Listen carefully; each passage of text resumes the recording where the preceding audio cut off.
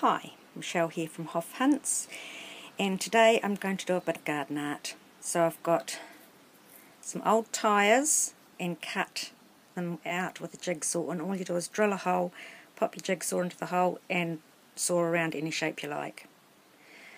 I've cut out some petals out of some old tin and just sort of painted around the edges. And over here I've just got an old tin bowl and I've just painted it different colours. And I'm going to put it all together with some chicken wire. So let's wait for video 2. Don't forget to subscribe, like and share. Thanks, bye.